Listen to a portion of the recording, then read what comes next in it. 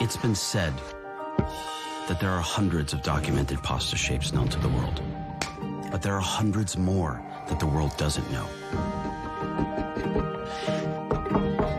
Brilliant shapes and traditions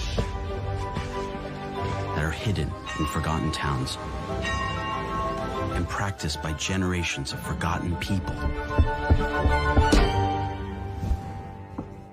Learning about these rare shapes, traditions, and histories isn't just a job to me. It's a calling.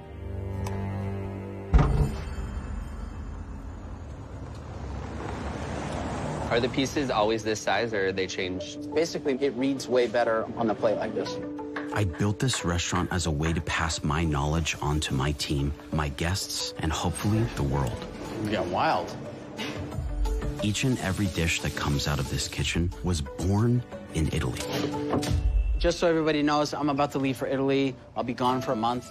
There is a lot of anxiety wrapped up in me leaving this restaurant. We're gonna try and cover about 7 shapes, all women pasta makers from the south to the north. This is very much a teaching restaurant. Those guys need to grow while I'm gone, and they'll grow again when I come back with this new information. Please make me proud while I'm gone, okay? Thank you very much.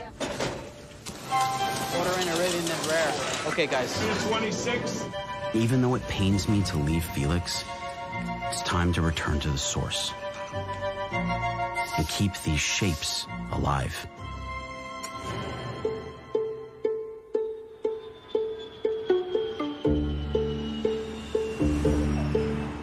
One of the rarest pastas on Earth, a shape that only a few hundred people even know exists, comes from a tiny mountain town in the south of Italy called Teana.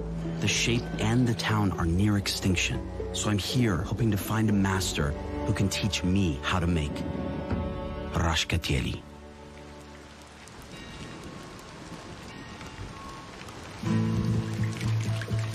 You can see it's a small town.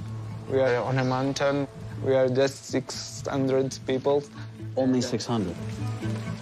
This pasta, how do you say it in the dialect? Rascatielli mishkij. Okay, yes. Slow this shit down. Rascatiel. Rascatielle. Perfect. I I mishkij. mishkij. Yeah. Okay, wow. It means scratch. Scratching. Yeah, you scratch the pasta. The shape is so distinct, so regional to this town. You know, somebody an hour from here who lives here, never heard of it. Never heard of it.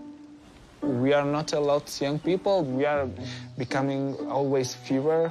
We are trying to preserve the shape. It's our identity and our history. Because there's so many older people here, what happens if the young people don't continue the traditions? If we don't succeed, of course, it will die. That's why I'm here. I'm just trying to learn about what you do here so that I can take it to the US and continue the conversation. Sono nata a Teana, mamma e papà facevano I contadini. This is still a land of shepherds, still a land of farmers. Era piccolina, facevi i rascatielli. Ci sono obiettivamente poche persone al mondo che possono fare I rascatielli di mischiglio di Teana. You said that you have a pasta maker. Teresa. Can we go see Teresa? Yeah. Okay, let's go. The young people are leaving. The culture is dying. And I can't even say the name of this pasta. Nothing is easy on the top of this mountain. Teresa, che è mia cugina. Diciamo che è la migliore cuoca. Teresa was born and raised in this farming community. As a steward of this land, she and her family produce everything they need. She's also one of the last remaining custodians of the shape. She's the reason I've come all this way. Ciao! Ciao, ciao. Come stai? Tutto bene, Piacere, tutto bene. Teresa. Buongiorno. Allora, siamo qui per imparare a fare la Facciamo pasta. rascatielli. Rascatielli, sì. Dimmi. Allora, Tell me how long you've been making this shape. io ho 50 anni. 50 E ho anni. 56. So 6 years old, she's been making this shape. It's amazing. No scale. Questa è semola. Questa invece è farina di fave.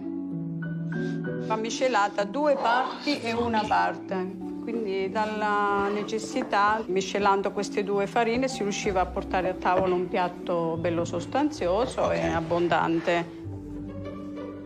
Just by seeing the ruggedness of this landscape, I can see how hard growing wheat would be in these mountains. And fava beans would do very, very well here. There's a lot of struggle. For this shape, the pasta is the source of the nutrition to fill one's belly so you can go back to work. These hands, this flour, this land, these people, this history. That's what it's all about.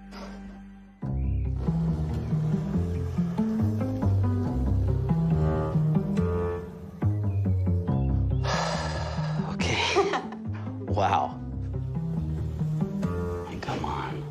Fantastic. Oh my God. Proviamo? Okay. Quanti di? Sei. Sei. Le mie 6. No, I'm thinking about it too much. Yeah, I know. Meno forte o più forte? No, più le dita un po' più dritte e strascinarli un po' più Wow. a lungo. Okay, so she's saying she's using 6, but she's actually using 8, and her pinkies are just on the outside, holding in these edges here so that it makes an oval shape. Vai ancora, per favore. Oh my God. I love that, watching that. I watch that all day. It's genius natural engineering. It really is.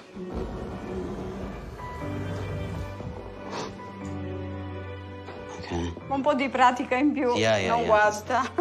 I don't want to embarrass myself anymore. I'm going to save my practice for my little glass box in Los Angeles. Vogliamo fare un condimento? Sì. Oh.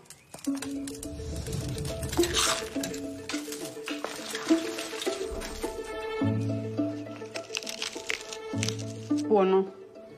I need a moment to myself with this pepper.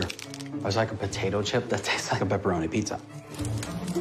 We dress the rascatelli in a tomato-based sauce and a sauce made from the dried zafferani pepper, olive oil, and garlic. I cannot wait to try and replicate this in the U.S. because there's nothing like this. I've never smelled anything like this. I don't even want to talk anymore. We have to eat it.